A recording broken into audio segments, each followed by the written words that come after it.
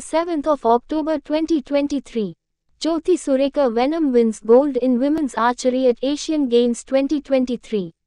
Introduction. India's Jyothi Surekha Vennam won gold medal in the women's individual compound archery event at the 19th Asian Games in Hangzhou, China, on Saturday.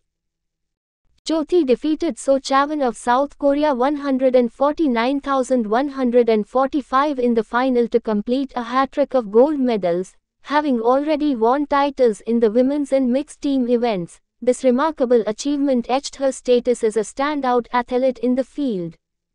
Jyothi Surekha Vennam's hattrick of gold. Jyothi Surekha Vennam cliched her third gold in the ongoing 19th Asian Games in Hangzhou as archers began the final day of Games events on Saturday, October 7th on a high. Jyothi, who won a gold in the mixed team and women's team events, beat Korea's Chaewon in the final 149,145. It was a slightly off start for Jyothi with an 8-pointer, but she slowly came back with 10 pointers in a row as she was leading 8,987 after 3 rounds. Dominance in the closing round.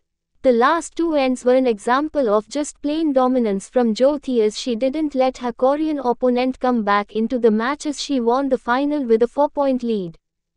This was India's 4th gold in archery in the ongoing Asian Games, including the mixed team, women's compound team and men's compound events, and overall 7th medal in the sport.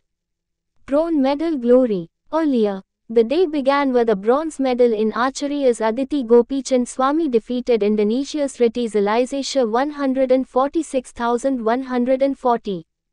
TTHIs added to India's impressive medal tally, which reached 97, including 23 gold medals.